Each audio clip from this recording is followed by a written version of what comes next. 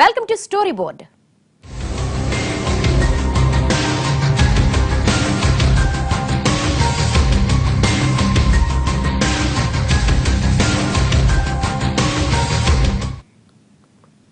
అగ్రరాజ్య అధ్యక్ష ఎన్నికల్లో కీలక ఘట్టం ముగిసింది. ఎంతో ఉత్కంఠ రేపిన మూడో డిబేట్ కూడా ముగిసింది. ఇందులో కూడా ఎప్పట్లాగే హిల్లరీయే పైచేయి సాధించింది. మొదటి రెండు డిబేట్లకు భిన్నంగా చివరి డిబేట్లో వాడివేడిగా సాగింది. రాజకీయాలతో పాటు వ్యక్తిగత అంశాలపైన ఇద్దరు అభ్యర్థులు మాటల తూటాలు పేల్చుకున్నారు. ట్రంప్ మాటల దూకుడు, హిల్లరీ అనుభవం రెండూ కలిసి మూడో డిబేట్ను రక్తి కట్టించాయి.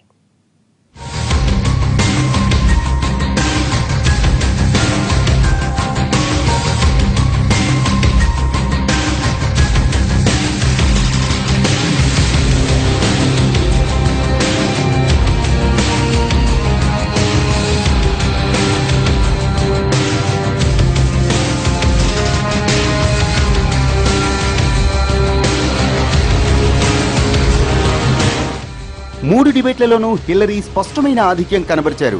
నోరు జోరుతో దూకుడు మీదున్న ట్రంప్ మూడో డిబేట్లోనూ అంతే వాడివేడిగా మాట్లాడారు. ఇక హిల్లరీ కూడా చాలా స్పష్టంగా కాన్ఫిడెంట్ గా సమాధానమిచ్చారు. మొత్తంగా థర్డ్ డిబేట్లో కూడా హిల్లరీ తన పరిణితితో ట్రంప్ మీద పైచేయి సాధించారు. ఇప్పుడు కూడా చాలా మంది ఓటర్లు ఆమె వైపే మొగ్గు చూపారు. లాస్ వేగాస్ లోని యూనివర్సిటీ ఆఫ్ నెవాడా వేదికగా జరిగిన మూడో డిబేట్ అమెరికా అధ్యక్ష ఎన్నికల మీద స్పష్టమైన ముఖ చిత్రాన్ని ఆవిష్కరించింది. మొదటి డిబేట్ చాలా ఆసక్తికరంగా సాగింది. అభ్యర్థులిద్దరూ అమెరికా ముందున్న సమస్యలు, సవాళ్లతో పాటు దేశ భవిష్యత్తు గురించి తమ అభిప్రాయాల్ని, వ్యూహాలను ఆవిష్కరించారు. మొత్తంగా మొదటి డిబేట్లో హిల్లరీ స్పష్టమైన ఆధిక్యం కనబరిచారు.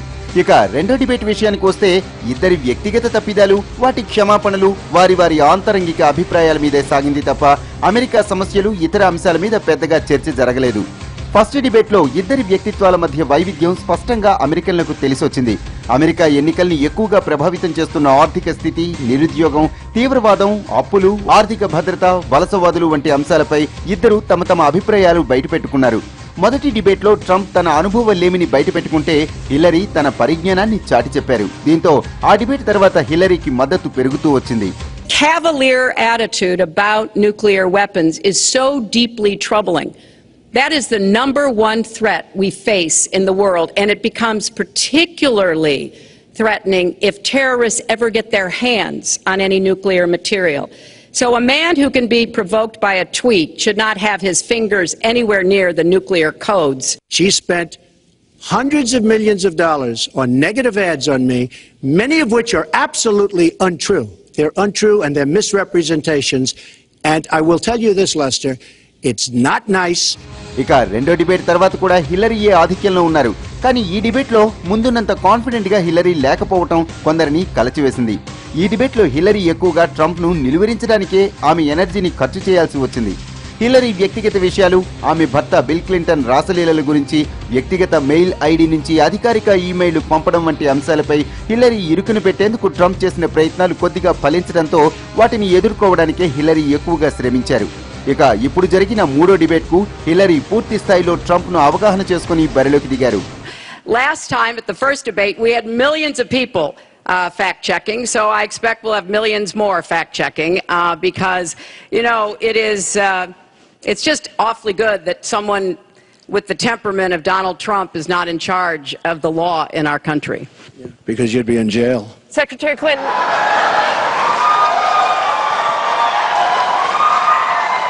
ఈ థర్డ్ డిబేట్ లో ట్రంప్ ను నిలువరిస్తూనే ఆయన ఇరుకును పెట్టేలా ప్రతిదాడి చేశారు. ముళ్ళును ముళ్ళుతోనే తీయాలన్నట్లు ట్రంప్ విమర్శల వానకు అడ్డుకట్ట వేయడానికి ఆమె కూడా విమర్శలతోనే బరిలోకి దిగారు. ఇటు ట్రంప్ మీద విమర్శలు చేస్తూనే అమెరికా భవిష్యత్తు మీద తన విజన్ ను కూడా ఆవిష్కరించుకున్నారు.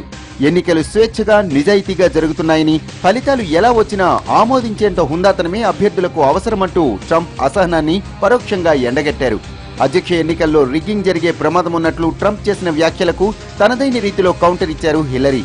But what we want to do is to replenish the Social Security Trust Fund by making sure that we have sufficient resources, and that will come from either raising the cap and or finding other ways to get more money into it. I will not cut benefits.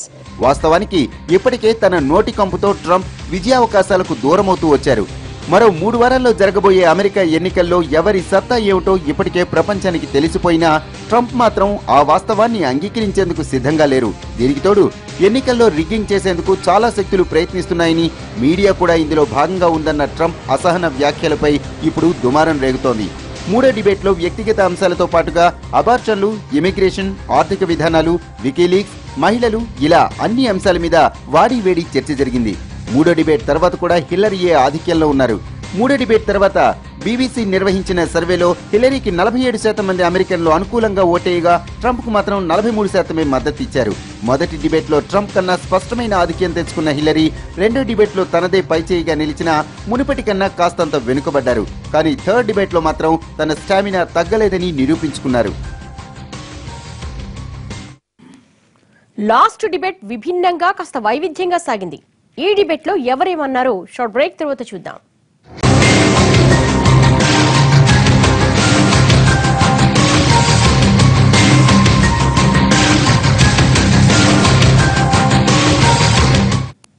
Welcome back. మొదటి 2 డిబేట్ల కన్నా విభిన్నంగా కాస్త వైవిధ్యంగా సాగింది మూడో debate. 95 నిమిషాలు సాగిన ఈ వాగ్యుద్ధంలో ట్రంప్ నోరు జోరును సమర్థంగా నిలువరించారు హిల్లరీ.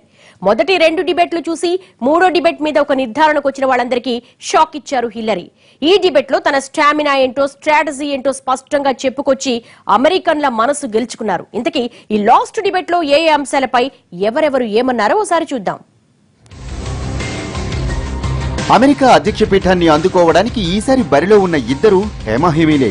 ఒకరికి మించి ఒకరు పాపులారిటీ సంపాదించుకున్న వాళ్లే.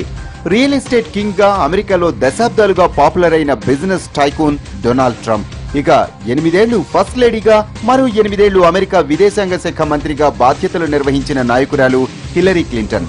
మరి ఈ ఇద్దరిలో ఎవరు అధ్యక్ష పదవికి అర్హులో తేల్చేదే ఈ డిబేట్. మొదటి 2 డిబేట్లలో భిన్న ఫలితాలు రావడంతో అందరి దృష్టి మూడో డిబేట్ మీదే పడింది. థర్డ్ అండ్ లాస్ట్ డిబేట్ లో ఇద్దరు వాడివేడిగా మాటల తూటాలు పేల్చుకున్నారు. కనీసం ఒకరికొకరు షేక్ హ్యాండ్ కూడా ఇచ్చుకోకుండా మొదలైన ఈ డిబేట్ లో ఇమిగ్రేషన్ పై హిల్లరీ ఆలోచనలు దారుణంగా ఉన్నాయని మండిపడ్డారు ట్రంప్. బలహీనమైన సరిహద్దుల్లో దేశాన్ని అస్థిరపరిచేలా ఒబామా, హిల్లరీలు కుట్రలు చేస్తున్నారన్నారు. దీన్ని సమర్థంగా తిప్పికొట్టిన హిల్లరీ తాము బలమైన సరిహద్దులుండాలని కోరుకుంటున్నామంటూ కౌంటర్ ఇచ్చారు. Hillary wants to give amnesty. She wants to have open borders. The border secure, as you know, the Border Patrol agents, 16,500 plus ICE last week endorsed me. First time they've ever endorsed a candidate. It means their job is tougher, but they know what's going on. They know it better than anybody. They want strong borders. They feel we have to have strong borders. I was up in New Hampshire the other day. The biggest complaint they have, it's with all of the problems going on in the world, many of the problems caused by Hillary Clinton and by Barack Obama, all of the problems, their single biggest problem is heroin that pours across our southern borders, just pouring and destroying their youth. It's poisoning the blood of their youth and plenty of other people. We have to have strong borders.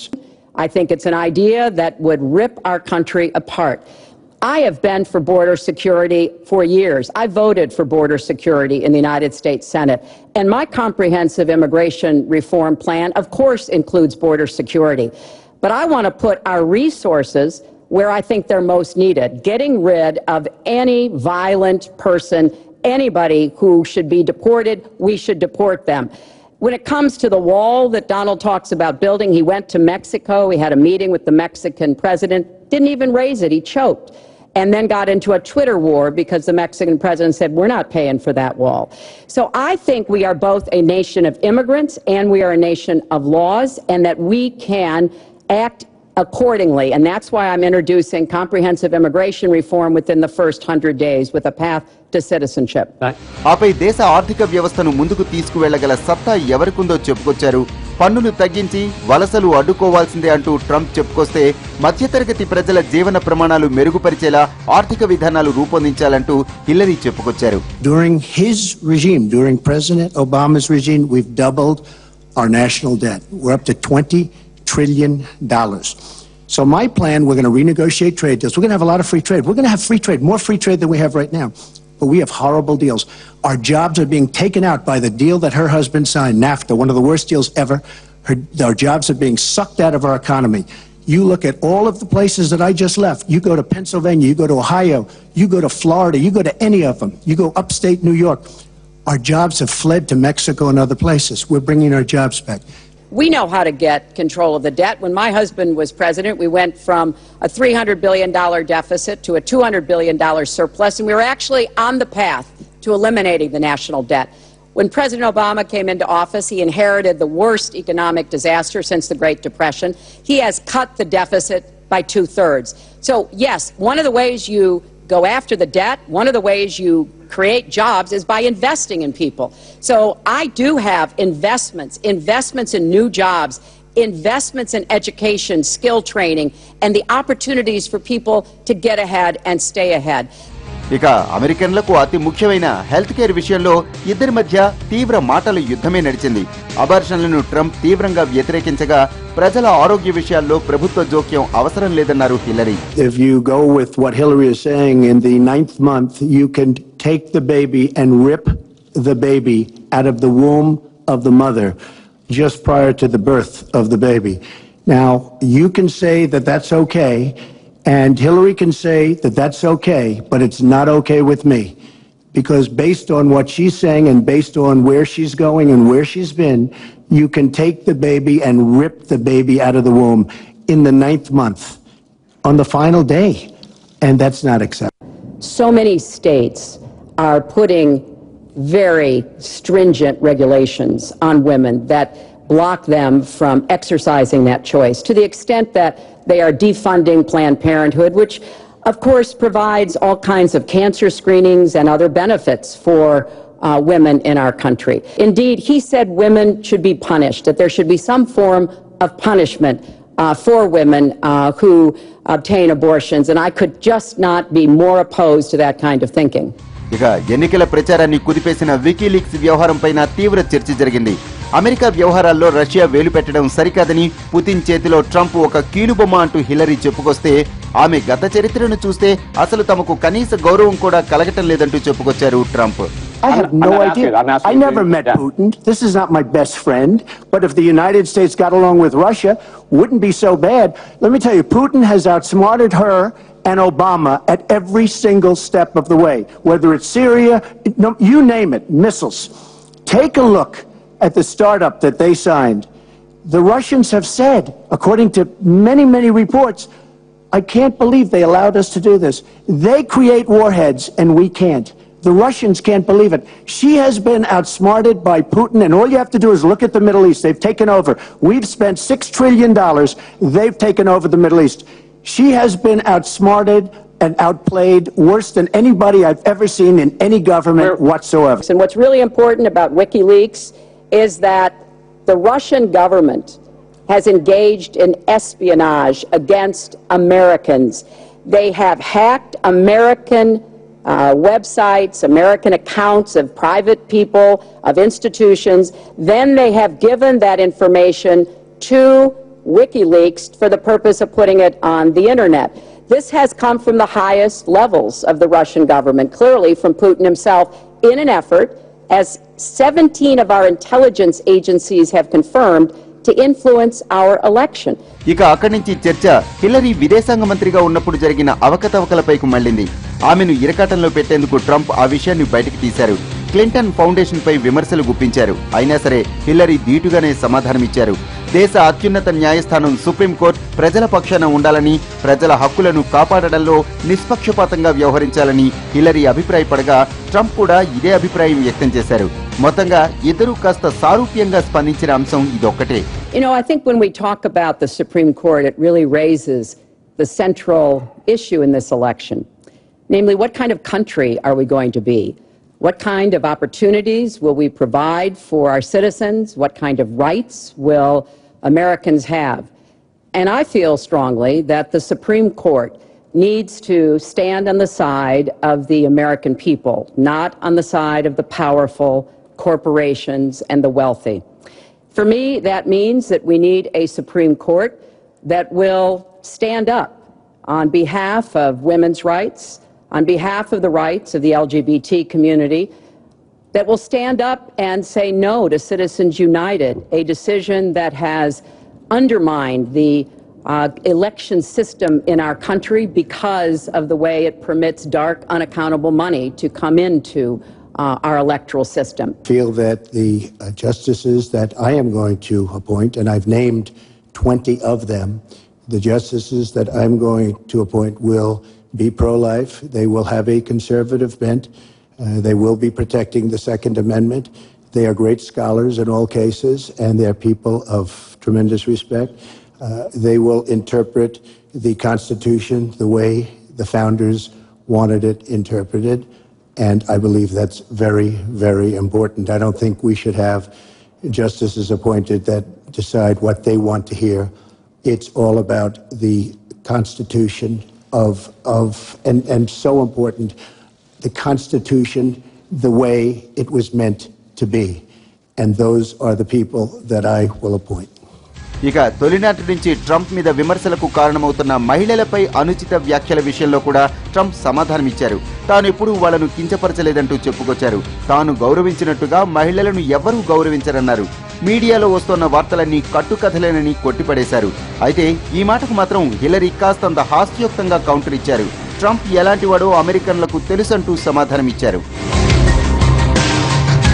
Final డిబేట్లో Hillary Trump మధ్య ఒకానొక దశలో మాటల యుద్ధం తీవ్రంగా సాగింది. ఇప్పటివరకు దేశానికి నయా పైసా పన్ను కూడా కట్టని వ్యక్తి తనపై ఆరోపణలు ఎలా చేస్తారంటూ హిల్లరీ ప్రశ్నించగా, మీరు సెనేటర్గా ఉన్నప్పుడు పార్లమెంట్లో ఆమోదించిన చట్టాలనే తాను కూడా ఫాలో అయ్యానంటూ ఆమెను ఇరకటంలో పెట్టారు ట్రంప్. రిజల్ట్స్ ప్రతికూలంగా వస్తే ఏం చేస్తారన్న ప్రశ్నకు ట్రంప్ సమాధానం దాటవేశారు. ఫలితాలు వచ్చిన తర్వాత స్పందిస్తానన్నారు. మీడియా మొత్తం హిల్లరీకి అనుకూలంగా మారిపోయిందని, అసలు ఆమెకు ఎన్నికల్లో పోటీ చేసే అర్హత కూడా లేదు అని అన్నారు. అందుకే రిగ్గింగ్ జరుగుతోందన్న అనుమానాలు వ్యక్తం చేసినట్లు చెప్పుకొచ్చారు. ట్రంప్ మాట తీరుపై విమర్శలు చేసిన హిల్లరీ ఆయన మైండ్ సెట్ కూడా అలాంటిదే అంటూ చురకలంటించారు. If you look at your voter rolls, you will see millions of people that are registered to vote. Millions. This isn't coming from me. This is coming from Pew Report and other places. Millions of people that are registered to vote that shouldn't be registered to vote. So, let me just give you one other thing. So I talk about the corrupt media. I talk about the millions of people. Tell you one other thing. She shouldn't be allowed to run. She's guilty of a very, very serious crime. She should not be allowed to run. And just in that respect, I say it's rigged.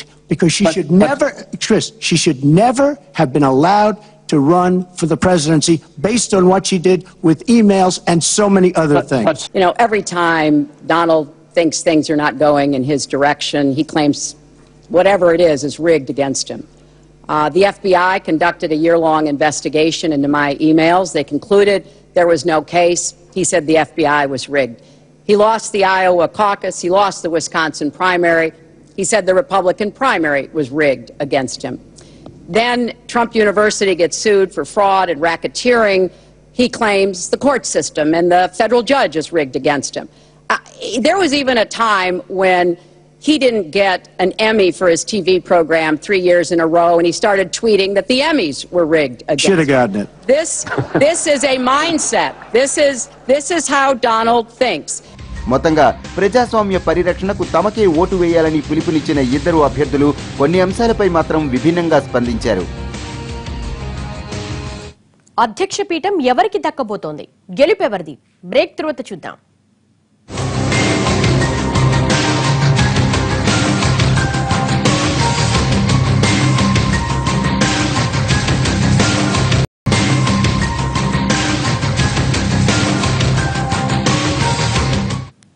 Welcome back. 3 డిబేట్లు ముగిశాయి. మరో 3 వారాల్లో ఎన్నికలు కూడా రాబోతున్నాయి. మరి ఇద్దరిలో ఎవరు అధ్యక్ష పీఠం అధిష్ఠిస్తారు?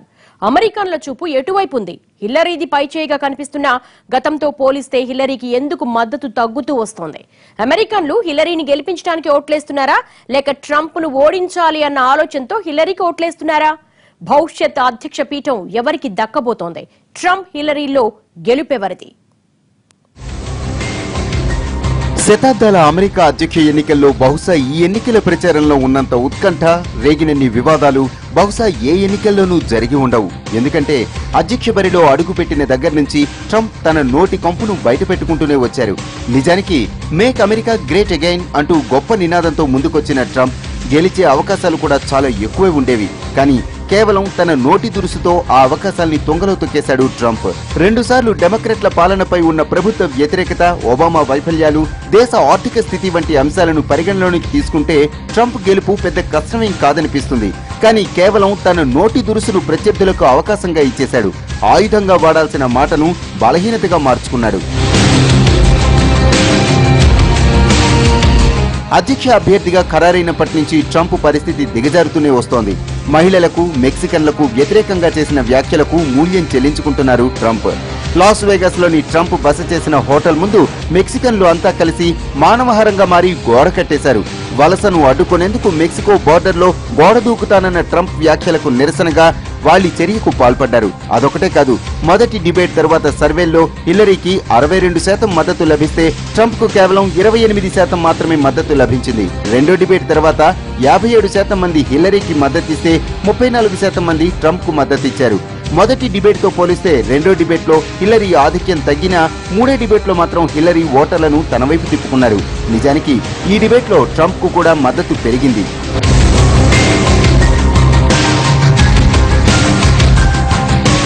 అమెరికా అధ్యక్ష ఎన్నికల్లో ప్రస్తుతం నడుస్తోన్న ట్రెండ్ ప్రకారం పరిస్థితులన్నీ హిల్లరీకి అనుకూలంగానే ఉన్నాయి. వికీలీక్స్, ప్రైవేట్ ఈమెయిల్స్ వ్యవహారం హిల్లరీని ఇబ్బంది పెడుతున్నా ఎన్నికల పోల్ సర్వేల్లో మాత్రం ట్రంప్ కంటే 4 పాయింట్లు ఎక్కువగానే దక్కించుకున్నారు హిల్లరీ. దీనికి తోడు ట్రంప్ తీరుపై రిపబ్లికన్ పార్టీ నేతలే వ్యతిరేకత వ్యక్తం చేస్తూ ఉండడంతో హిల్లరీ విజయానికి మరింత బలం పెరుగుతూ వస్తోంది.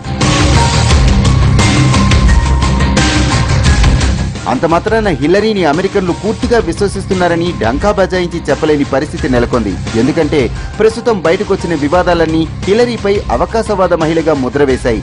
క్లింటన్ భార్యగా వైట్ హౌస్ లో భర్త వివాహేతర సంబంధాల్ని ఆమె నేరుగా ప్రోత్సహించకపోయినా ఆ విషయం తెలిసి మౌనంగా ఉండిపోయారన్న అపప్రద మాత్రం ఆమెను వెన్నాడుతూనే ఉంది. ఒకవేళ అదే సమయంలో ఆమె భర్తను వదిలి వచ్చి ఉంటే ఆధునిక మహిళగా ఆమెకు మరింత గౌరవం దక్కి ఉండేది. కానీ నాటి మౌనమే ఆమెకు ప్రతికూలంగా మారుతోంది. దీనికి తోడు ప్రైవేట్ ఈమెయిల్స్, అధ్యక్షుడిగా ఉన్న క్లింటన్ ఫోన్ నుంచి ఈమెయిల్స్ పంపడం వంటివి అన్ని ఆమెను పూర్తిగా నమ్మదగిన వ్యక్తి కాదేమో అన్న అనుమానాలకు ఊతమిస్తున్నాయి. మూడో డిబేట్ తర్వాత హిల్లరీ ఆధిక్యంలో ఉన్న ట్రంప్ ఓటమి ఖాయమైపోయినట్లు చెప్పలేము. ఎందుకంటే అమెరికా అధ్యక్ష ఎన్నికల్లో చివరి 2-3 రోజులు చోటు చేసుకునే పరిణామాలు కూడా ఎన్నికల ఫలితాలను మార్చేస్తాయి. అయితే ఎవరిపై ఎన్నెన్ని ఆరోపణలున్నా అభ్యర్థులిద్దరూ గెలుపుపై ధీమాగా ఉన్నారు. డిబేట్లు పూర్తయ్యాయి కాబట్టి ఇక నవంబర్ 8 వరకు ఎలాంటి పరిణామాలు, ప్రచార పర్వాలు కొనసాగుతాయో వేచి చూడాలి. ఇది వాళ్ళ స్టోరీ బోర్డ్. మరో అంశంతో మళ్ళీ కలుద్దాం. నమస్తే.